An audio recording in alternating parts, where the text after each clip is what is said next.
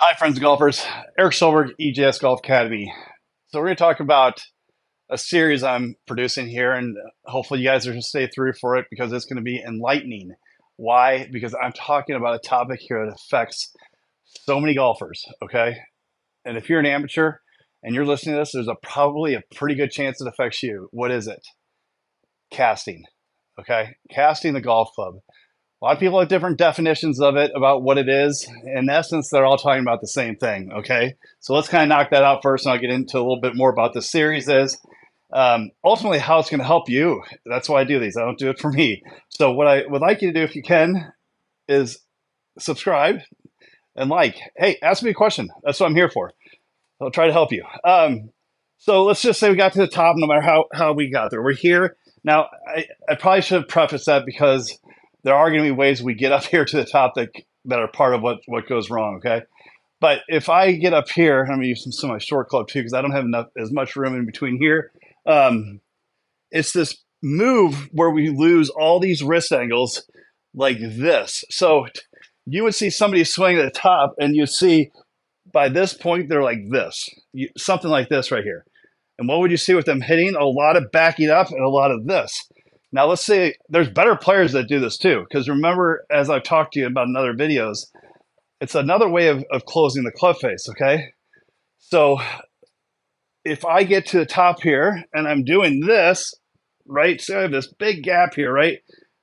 Even if I'm a better player, I stay more on my left side, I can rotate out of the way and get the club face square. So I want to make one point really, really, really clear here about this casting, okay? Casting is caused for a reason, okay? Nobody got up there to do a swing and decide to cast, okay? And for all of you who are trying to fix it nonstop for years and years and years, I know you don't want to do it and are trying to break it, okay? So there could be some motor pattern stuff built in that too, is why it's happening now. But there's a lot of other things going on with it we need to understand first, okay? We don't grab a golf club right away and swing and go like, this is how we do it, okay? It's not what happens in our golf swings, okay? We kinematically do not do that. We would move our lower body, we would get power, we'd start moving this. Last thing to go would be up here, okay? So there's a reason we do it by faults and things we do in our swing that force this to happen, okay? Now, the caveat to that thing is this. If you build up this motor pattern where, okay, I'm swinging, and I'm just so used to just this, right? Okay. And then let's say I get you fixed in one of your moves that you make. Do you think you're not going to still do this? Some do, some don't. But there's a pretty high chance when the first move we're making down, we're moving pretty fast. Remember, the swing takes about 1 second, maybe 1.2 for some, 1.25. For a 1 second swing, 0.8 of it is your backswing.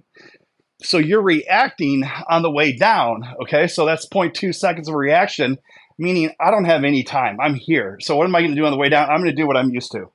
This, okay? Which is right here.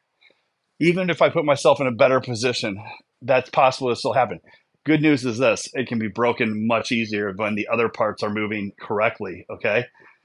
That this doesn't have to happen. Remember, though, this happened, this started to help you out, okay? There's a reason this is happening. There's something you're doing in your golf swing that this helped you get the club face on the ball like that, okay? Now, I'm going to get into a bunch of the reasons as we go along through this series, okay? There's a bunch of different reasons, but just so you guys know that I know some.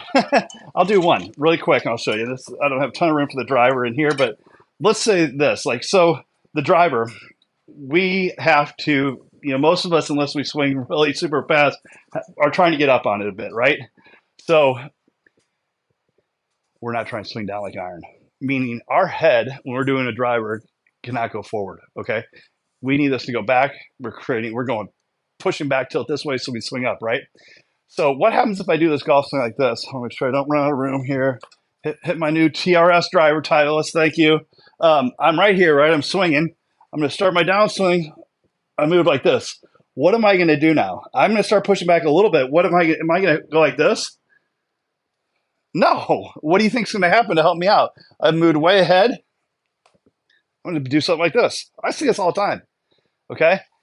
So it helped you, right? It helped the golfer that did that. Yours may not look that bad. And like I tell you, I teach scratch golfers that still do it that don't have shaft lean.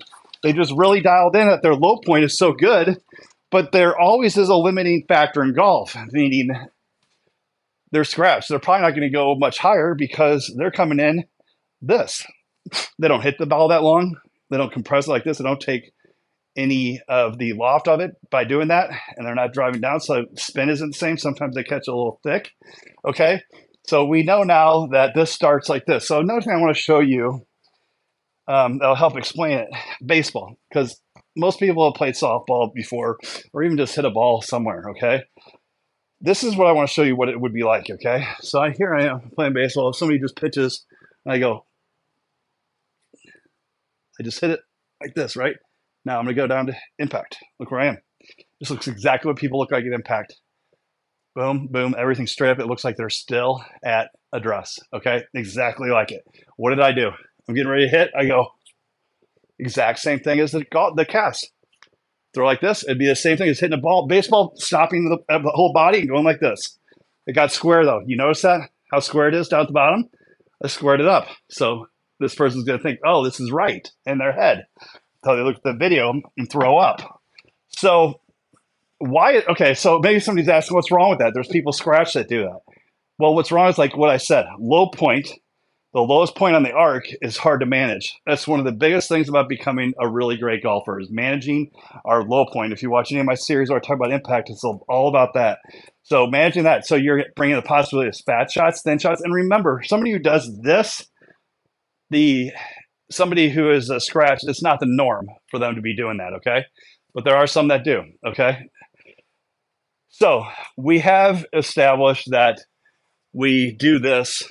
I didn't show you the baseball. I did not finish. So baseball, right? I'm going to do it for real this time. I'm going to go, like I'm going to hit it really hard. I'm going to go, see what I did? Held wrist angles, right? Which would be like a baseball swing. I go like this. I'd clear out of the way. I'd be like this, ready to go, boom. But I'm going to turn this over like I would for golf. Look where I'm at now. Which one would you rather have? That's what it's like. And so when I explain that to people and show them that here you are, you're getting ready to hit here comes the fastball. That would be your swing right there. That's it. Now the club's can be a little longer, so it'll get some more whip to get it out there.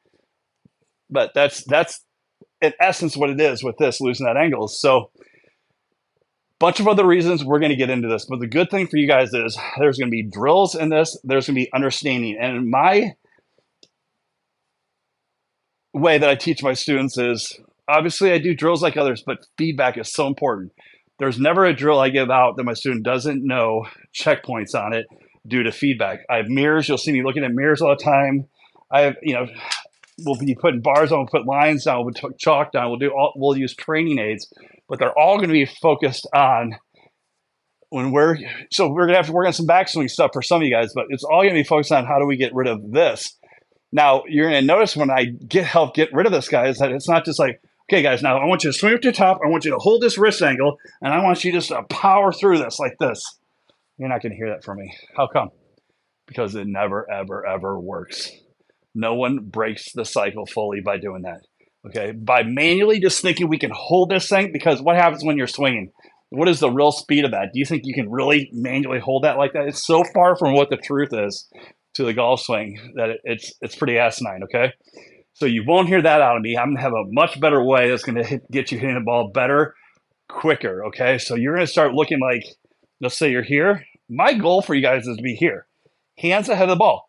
We don't need to be like some of the guys on tour that are 12 to 14 inches. We don't swing it that fast, okay? But we need some shaft lean so we come down and catch this thing more on the correct groove, right? So we gain distance, de-loft it a little bit, gain more distance, but get more spin out of it, hit these how they're supposed to be, and just become a really good ball striker. That's where consistency is held at, guys. Every lesson I have asks me about consistency, okay? Consistency is in our ball strike. No one will ever have consistency with this. Doesn't mean you can't go play a good round of golf. That's a round of golf. Consistency is not based on one round of golf, okay? Join me for this series. This is going to be a blast. You're going to learn a lot. You're going to understand it. You're going to have the drills. And if you do it the way I teach, like I do my students with the timing and how I have you do it on this weekly basis, then you should be out of it by the time this is done, if not quicker when you fully understand it. So come along this ride. Let me know how you're doing during this time, and let's get rid of your cast once for all. Eric Silver, EJS Golf. Thanks for watching.